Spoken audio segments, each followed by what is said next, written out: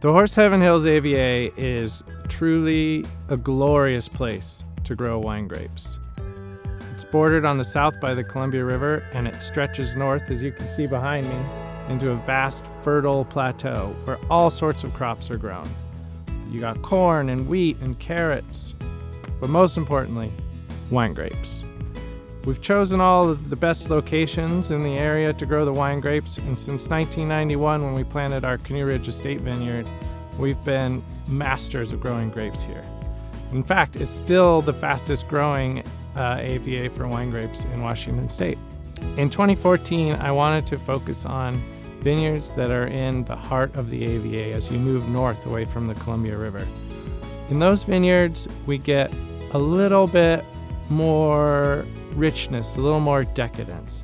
The flavors are a little darker, the colors are a little richer, and the tannins are a little smoother.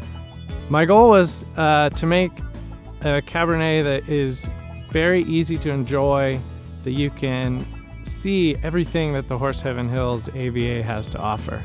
Please enjoy our 2014 limited release Horse Heaven Hills AVA Cabernet Sauvignon.